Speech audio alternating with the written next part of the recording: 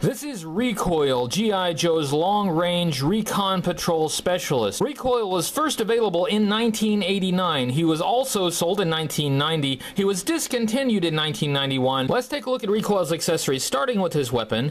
And this weapon appears to be an M16 with an M203 grenade launcher attached to it. It has a bayonet and what looks to be a red dot sight attached to it. This same rifle is recolored dark gray and given to later releases of Steel Brigade. Recoil's rifle is an updated and more detailed version of the rifle that came with the 1986 Leatherneck. Recoil's second accessory is what the card contents call a pistol. It looks like it's got like two pistols attached, like one on the top, one on the bottom. Recoil's next accessory is his mine case, and this mine case is an amazingly realistic accessory. This mine case contains what appear to be M18 Claymore mines, which are directional mines. The mines are blank on the back side, but on this side they say front.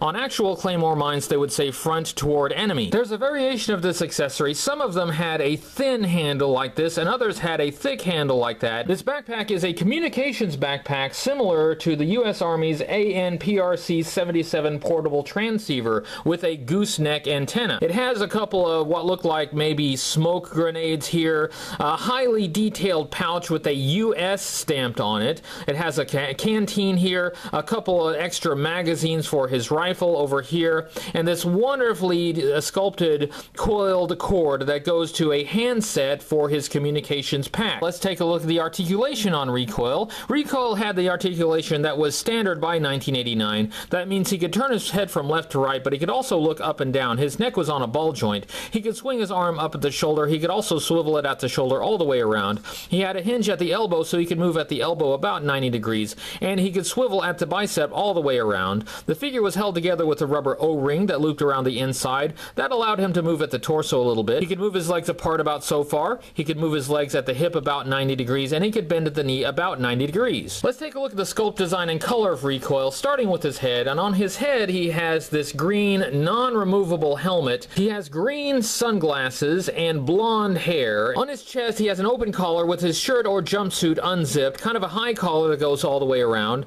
He has some impressively detailed green straps here, and these segments appear to be extra magazines for his rifle. He has some grenades. The straps continue around to the back where he has this extra detail on his lower back. It looks like he has some kind of line or cord there, and two canteens. On his uniform, he has these dark green kind of block patterns, and this looks like an attempt to do digital camouflage. On his arms, he has long sleeves, more of that camouflage pattern, and brown gloves. On his waist, he has a fairly detailed green web belt, some straps that go down to his holster, and some pockets in the back. On his legs, we see more of that camouflage pattern and a green pistol holster. His boots are a little bit unusual. Instead of wearing modern Army combat boots, he is wearing brown Wellington boots. Let's take a look at Recoil's file card, and as you can see, I have three file cards here. These are variant file cards, and these file cards have textual differences. This file card has Recoil's serial number as 0078866DD66. It also has his grade of E5 over here under his birthplace. This file card has a different serial number.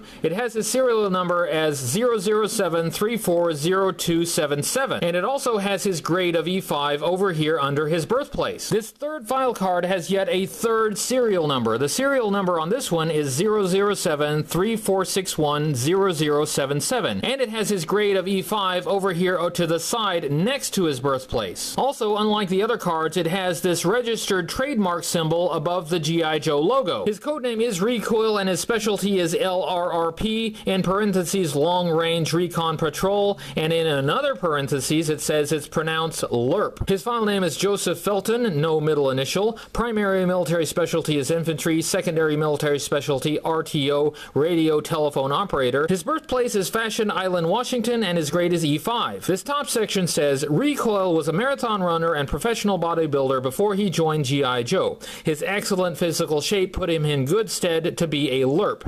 A LRRP sneaks into the bush carrying 100 pounds of gear, including rations, radio, weapons, ammo, and climbing rope. He is expected to penetrate deep within enemy territory, gather intelligence, and extricate himself without being detected. A LRRP who has to use weapons is not a true LRRP. This bottom section has a quote. It says, Recoil would be a lot more popular if he wasn't practicing all the time. Oh, he puts in regular time at the survival ranges, but that's not what I mean. He practices sneaking up on people. You think you're all alone, lost in your thoughts, then all of a sudden he's standing right next to you. When people ask him what his job in the Army is, he tells them being quiet. Recoil made very few appearances in G.I. Joe media. He did appear in 3 issues of the comic book, issues number 111 through 113. Recoil did not appear in any G.I. Joe animated series.